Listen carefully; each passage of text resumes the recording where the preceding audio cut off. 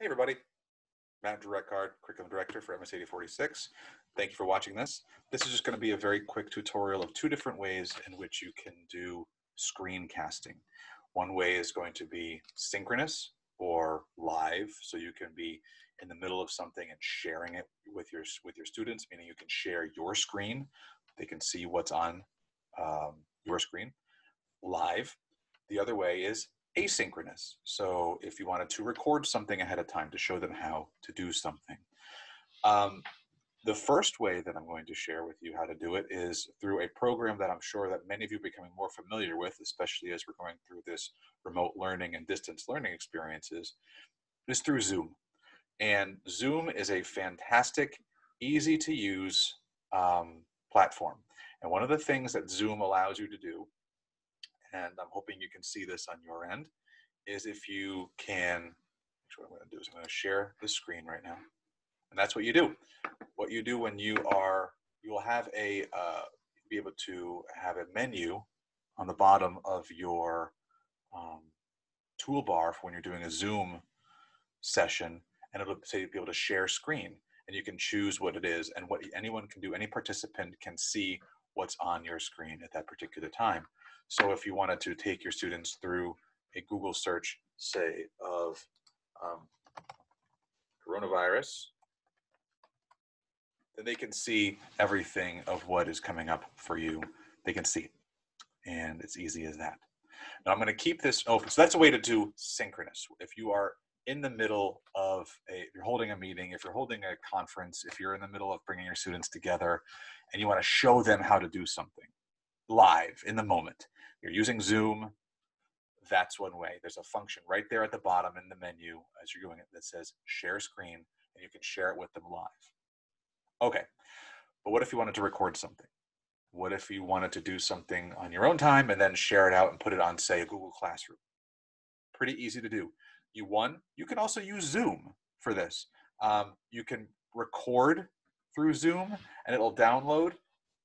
You can do a screen share just like I just showed you. And then then what you'd have to do then is upload it to YouTube or to your Google Classroom or wherever it might be. Not a problem. Another tool you can use is one that's probably already embedded onto your MacBooks, which you already have, and that's called QuickTime. And what you can do is, I have it on my dock right here. It's called the QuickTime Player.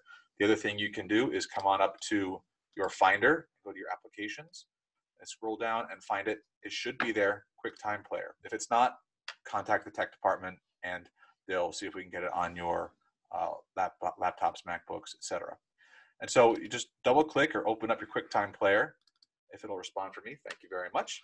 And what's happening here is it comes up with your general opening, whatever it's going to be. So there's my application, etc. But what I'm going to do is I'm going to come up here to File, and it gives you three options for recording: new movie, new audio, new screen. And those are exactly what they say. A new movie is just like this. You're creating a video recording. An audio is just your voice. But a screen recording does exactly what we thought it would do, which is you're going to record part of your screen. It will give you a highlighted area of your screen that you can record, and you choose that. And then down here, when you're ready to go, once you've figured out what you want to capture the entire screen, a selected window, a selected portion, etc., you have other little options of what you can do, if you have multiple microphones, etc. And when you're ready to go, you press record. Now, what happens next is if you wanted to share those things out, like I said, you'd have to then upload it to your Google Drive or directly to Google Classroom, and they would be able to see how that works. If you don't have either of those, which you have Google Drive, but if you wanted to put it on, like, say, a YouTube channel, you could do that too and just upload it to your YouTube channel from there. Very quick, very easy way, a couple of quick ways to how to share your screens in a synchronous and an asynchronous format. There are lots of other ways to do it, but those are two tools. Zoom can do both synchronous and asynchronous, and QuickTime Player, which is also a function or an application on your MacBooks that can make asynchronous, which is not live. Okay? If you have any questions, give me a holler, and I'm happy to help you out. Good luck.